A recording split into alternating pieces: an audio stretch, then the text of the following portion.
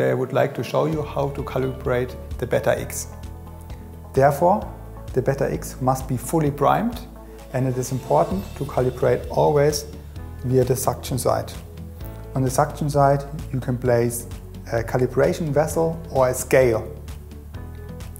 So always mark how much liquid is in your calibration vessel, and now you can start calibrating through the suction side.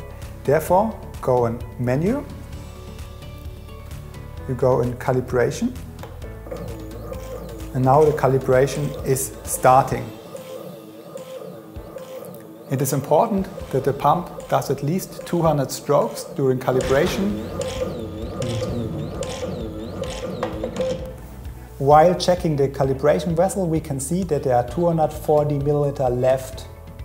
We have started with 400 ml, we are now at 240 ml. That means our pump has pumped 160 ml. So these 160 ml we now insert in our calibration reading. We quit it, and now the pump is fully calibrated.